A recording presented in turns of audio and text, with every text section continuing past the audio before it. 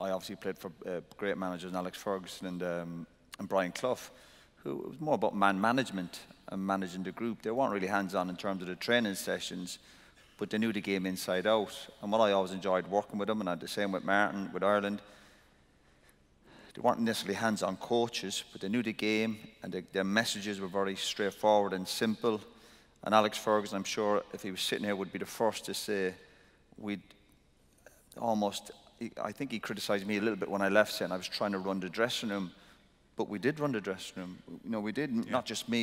You don't have to be a captain to be a leader, but there was brilliant characters. So we took care of all that. We created, I know, I'm always a bit wary of using this word, there was a great culture at Man United where it was like a machine. Sort of training sessions, and obviously Alex Ferguson was clever. He had always good coaches, the Steve McLarens, Kiddo, obviously earlier. So the sessions were always good, but the players would make the sessions. You know, it'd always be, everyone would, and it seems strange. People look at you, go, we would give it 100% every session we done. Doesn't mean to say the quality was always there. You'd have an off day, but Alex Ferguson would step back and almost let the players manage the session and let the coaches get on with it. Yeah. But then I always I look back at my time with Alex Ferguson, all the team talks he had is obviously knowledge of the game. And I think the really brilliant managers almost, they smell what needs to be said in the dressing room. Obviously there's a famous one, what I said in the book, lads, is Tottenham, you know. And that's probably harsh, probably on Tottenham, but he would come in as a senior player, and Gary would, you know, in a dressing room and this team talk, this video, you can be brainwashed with all that stuff, and I always felt Alex Ferguson, Brian Clough was the same. I always felt the group of players, they would just say what the group just needed to hear at that particular time, whether it be before the game, half-time.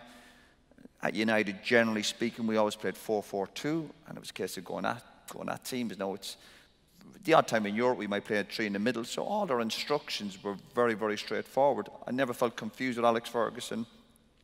Ironically, the same with Brian Clough. Before my debut at Liverpool, Brian Clough, in the dressing room before the game, and I kind of have to remind myself of it, he said to me before my debut, he said, I've seen you playing, obviously I'd been playing with the reserves. He says, you can control it. And I said, yeah. He said, you can pass it. I said, yeah, and you can run. And I said, yeah. And he said, well, just do them 3 things. And that was my career. And people laugh, but a lot of players can't do them things, believe it or not. Sure. A lot of professional players can't control it, pass it or run. They might have 1 or 2 of the 3. Sure. So I knew I had that, so that was my career in a nutshell. Obviously, when I went to United after Forest, obviously the higher level you go up, you have to do it quicker and faster, blah, blah, blah, of course. But Alex Ferguson he was good at managing the group. Yeah. Gary mentioned Eric there, for example. He'd be clever with Eric. You know, he'd give Eric, like, for example, it's only a daft little thing, but obviously United was always smart club suits and all this, and very respectful when we travelled, and Eric might turn up in a suit with a pair of trainers, whereas if that was one of us, you'd definitely be fine, or you'd be in trouble. Whereas, oh, Eric, leave him off, he's French, you know, he's like, fucking hell, yeah.